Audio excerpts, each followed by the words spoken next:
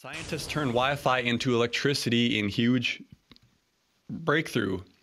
I always like stuff like this because I think it's important to have our technology because these free energy systems, when they do come out, are going to be a big thing for the world. This will be awesome because you won't even have to have, plug in something to recharge it. Just boom, it's charged from the air. And I've seen Apple have patents on stuff like this. So it's going to be really interesting when this stuff starts coming out.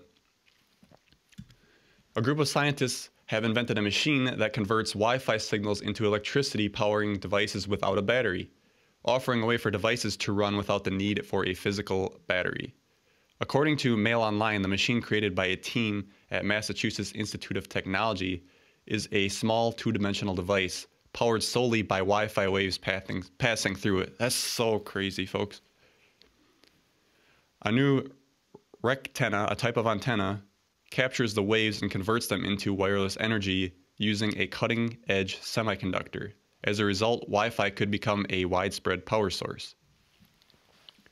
We have come up with a new way to power the electronic systems of the future by harvesting Wi-Fi energy in a way that's easily integrated in large areas to bring intelligence to every object around us. Now, this will get into not this article, but I will bridge this with 5G, which, yeah, probably not good. The team claimed the new invention could power everything from large area electronics, wearable electronic accessories, and even medical devices, which could beam data to doctors. So when you think about this stuff, it's like Wi-Fi powered devices.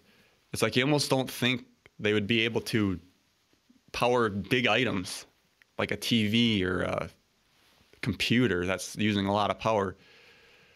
But they're claiming large area electronics. Now we always, that's why I got to bridge this with the next topic here, 5G. What's the pitfalls here? Because you talk about Wi-Fi being bad for you and all the signals going through you, changing you.